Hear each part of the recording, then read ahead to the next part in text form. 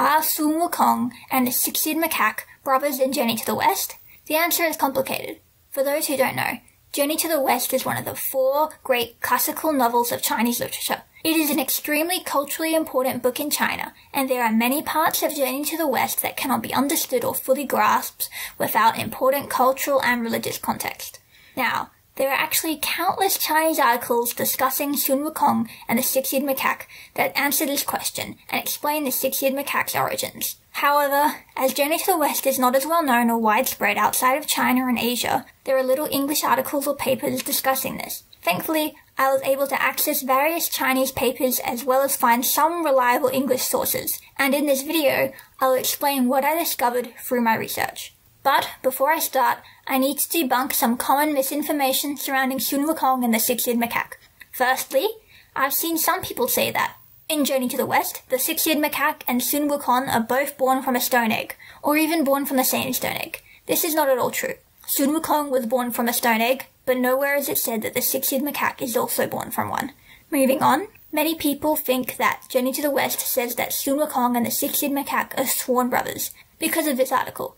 This article does say they are sworn brothers, but not only does Journey to the West not say that they are sworn brothers, this article does not claim that Journey to the West says they're sworn brothers. If you read the article, it actually references a paper by Ling Hong Lam. In this paper, Lam dedicates a paragraph to briefly speculating that the Six Eared Macaque is the same character as the Macaque Spirit King. Lam states that the Six Eared Macaque is reminiscent of the Macaque King. But again, Journey to the West does not state this. The idea that the Macaque Spirit King and the Six Eared Macaque are the same character is just a theory, and not a widely accepted theory in China. The fact that the Six Eared Macaque and the Macaque Spirit King both had the word macaque in their name is not particularly remarkable, as a macaque is a type of relatively common real-life monkey, with various species residing in China. Now that we have the misinformation out of the way, what does Journey to the West actually say about the Six Eared Macaque?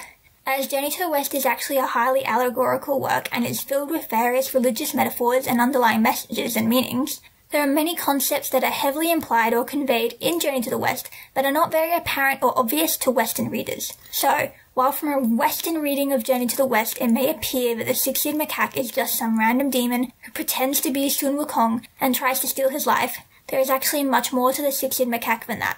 In China, Sun Wukong and the Six Eared Macaque are actually widely culturally regarded as brothers or as the same person. Why is this? Well, there is a concept in China of double-mindedness, or double-heartedness, in which one's self is split or conflicted. If people have 2 hearts, it means their heart is divided, not focused on something or somebody. From the Chinese heart in a cognitive perspective, culture, body, and language by Ningyu. Now, Sun Wukong and the Six Eared Macaque are repeatedly referred to as the 2 hearts or the 2 minds.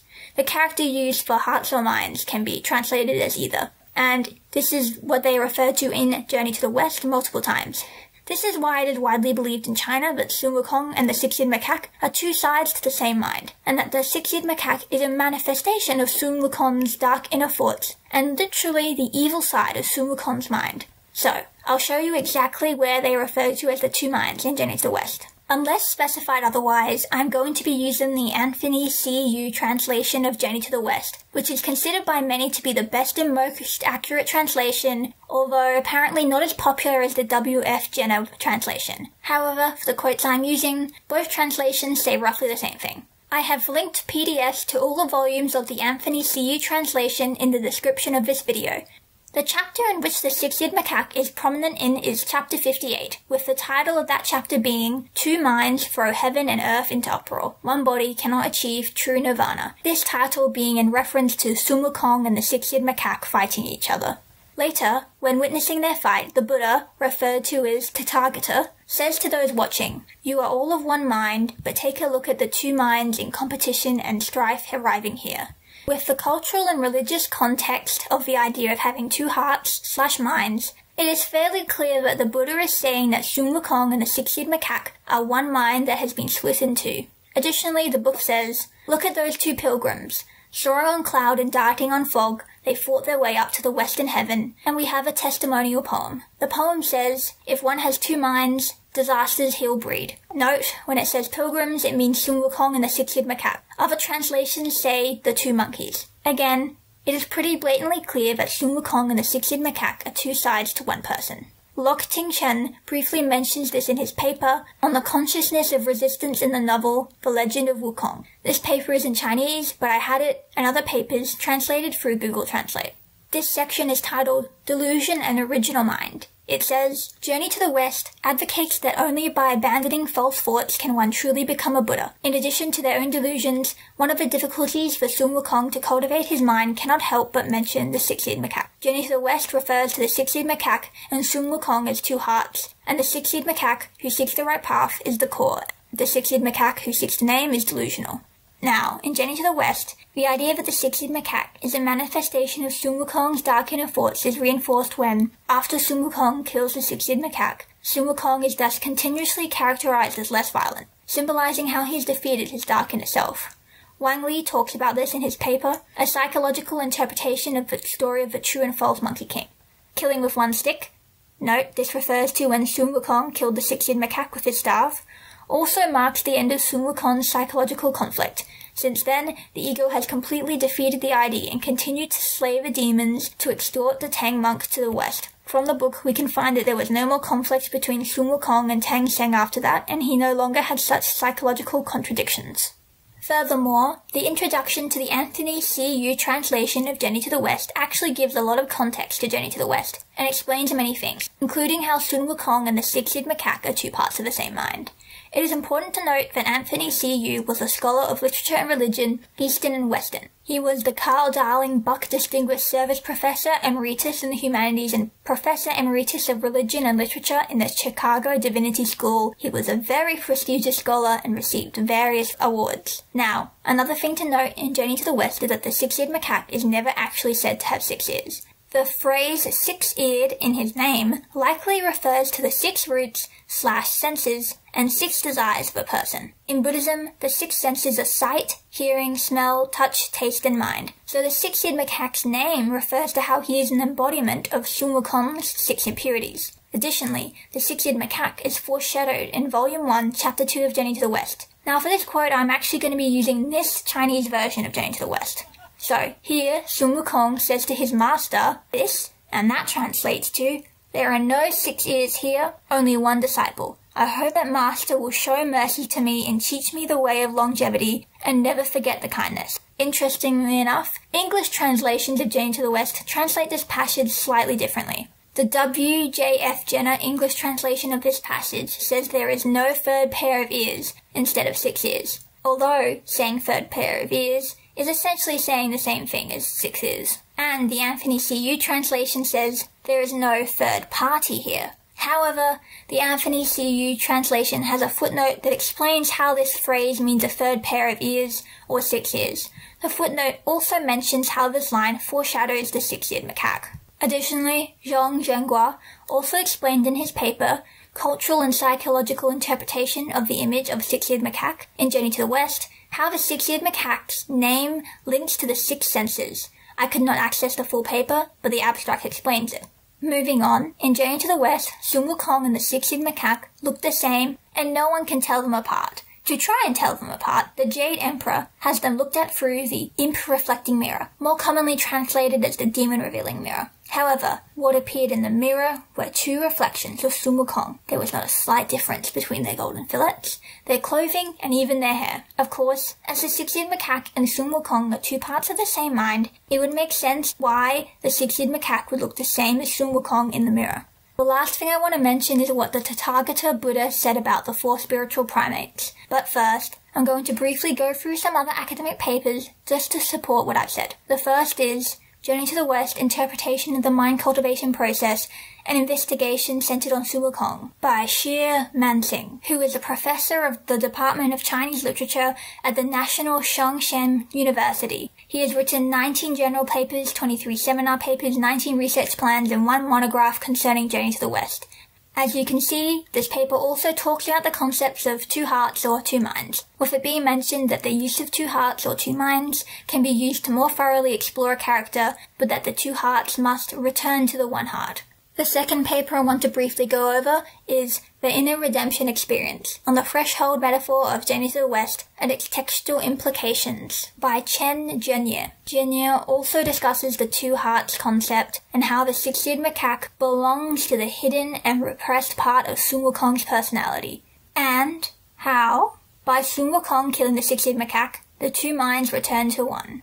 This paper also goes into the meaning behind the six-eared macaque's name and how the six-eared macaque was foreshadowed in Chapter 2 of Journey to the West. Now, the last paper I want to go over is the most extensive, so I'll not go over all of the relevant parts. The whole paper is about the relationship between Sun Wukong and the six-eared macaque. The paper is titled On the Relationship Between Wukong and the Six-Eared Macaque in Journey to the West and Its Implication in the Text by Hong Hua. Here, Hua quotes Tang Sanzang, where he talked about how demons are born of the mind in Chapter 13 of Journey to the West. And then here is a diagram concerning Sun Wukong's mind cultivation journey. Here's some more about the development of the six-eared macaque. And then this passage is interesting because it explains exactly why the Anthony CU translation says third party in Chapter 2 instead of third pair of ears or six ears. Hua explains that the phrase six ears means that if there is a third party other than the preacher and the learner, the teaching and the true meaning of the Dharma cannot be taught. Hence why Sun Wukong said that there is no third party, or third pair of ears here, to his teacher. There is a lot more information in that particular paper, but it is 38 pages long. If you want to read it, or any other papers I referenced or talked about, I put a link to the OneDrive folder in the description of this video, with the original Chinese PDFs of these papers and the translated PDFs of these papers. There are also loads of other Chinese academic papers about this, including a bunch I don't have access to. Not to mention, there are countless non-academic Chinese internet articles on this as well. Also, you know that article I mentioned in the beginning talking about how Sun Wukong and the six-eared macaque are potentially sworn brothers? That same article has a whole section about non-duality and how the six-eared macaque and Sun Wukong are two parts of the same mind. As I said before, the last thing I want to mention is what the Tathagata Buddha said about the four spiritual primates. I've seen Western readers of Journey to the West say that Sun Wukong and the six-eared macaque are clearly stated to be of different species. So, the Tathagata Buddha said that there are 4 kinds of monkeys which also do not belong to any of these 10 species, and he includes Sun Wukong and the six-eared macaque here. Note, when he says 10 species, that is sometimes translated to the 10 categories, and does not mean species in the way that we would think of it in a scientific sense. Now, the Buddha refers to Sun Wukong and the six-eared macaque as different kinds of monkeys, potentially meaning they are different species. However, the Buddha actually has a record of lying in Journey to the West, and it is likely that he was in fact lying about everything he said about the 4 kinds of monkeys. Putting aside the fact that the six-eared macaque being part of Sun Wukong's mind is continuously reinforced and implied throughout the text, a lot of the stuff the Buddha said about the six-eared macaque doesn't make sense. The Buddha said that the six-eared macaque has knowledge of past and future and comprehension of all things. Yet, in Journey to the West, the six-eared macaque doesn't exhibit any of these powers and is previously described as having the same powers as Sun Wukong. The six-eared macaque never uses any of these powers that the Buddha claims he has. If the six-eared macaque knew the past and future, wouldn't he have known that Sun Wukong would kill him? Why impersonate Sun Wukong in the first place if he knew it would end in his death? As I said, this isn't the only instance of the Buddha lying. There are various other places in Journey to the West where he lies, but the most significant is in Chapter 8, where he describes the 4 different continents. Here, among other things, he says that the people living in the West continent are neither covetous nor prone to kill, and that those in the South continent practice evil-doing, indulging in much slaughter and strife. Sun Wukong himself lived 8 to 9 years in the South continent, and his experience living there is described as entirely normal, with no mention of people delighting in evil-doing or indulging in slaughter. Additionally, while the Buddha said that those in the West continent are neither covetous nor prone to kill, the West continent is where Sun Wukong, Tang Sanzang, and the others experienced the most demon attacks. This continent was in fact the most dangerous for them. It is likely the Buddha has lied in various places in order to gain more power and spread propaganda, linking to how Journey to the West is in part political satire and was a commentary on those in power at the time. Since the Buddha in Journey to the West has a history of lying, and everything he says about the six-eared macaque's power didn't make sense, it is clear he was lying, and it is likely there are no 4 spiritual primates, as they are mentioned nowhere else in the book. Unfortunately, the long-armed gibbon and the red-buttocked baboon probably never existed. Now, after the six-eared macaque is killed, Journey to the West does say, to this day, the species of monkey has remained extinct. This is in the Anthony C. Wu translation, and a similar line is in the W.F. Jenner translation. This line is potentially a narrational continuation of the Buddha's lie. Additionally, this line doesn't necessarily mean that the six-eared macaque is its own species in the way we think of species scientifically. This could just be a fancy way of saying that six-eared macaque is dead, and the word that was translated to species could have different connotations in Chinese. For example, like I mentioned earlier, the line 10 categories from the Buddha's speech about the 4 spiritual primates is translated into the 10 species sometimes. Nonetheless, as Journey to the West is a highly allegorical work, there are issues if you take everything literally, especially if you are reading an English translation from a Western perspective. So, overall, it is widely accepted in China that the six-eared macaque is a manifestation of Sun Wukong's dark inner thoughts, and that they are 2 parts to one mind, and this affects a lot of Journey to the West adaptations. For example, this concept is utilized in Volume 14 of Wei Dongshen's Monkey King. Here you can see Sun Wukong kills the six-eared macaque, but he feels immense pain because, as the Buddha tells him, he destroyed part of his own mind that resulted from his dark inner thoughts. Of course, not every adaptation of Journey to the West goes into how the six-eared macaque is made from Sun Wukong or is the same person as Sun Wukong.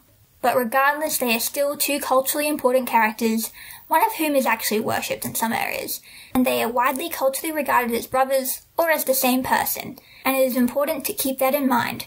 Unfortunately, while pretty much everyone in China is aware that the six-eared macaque is a manifestation of Sun Wukong's dark inner thoughts, it is not well known in the Western world.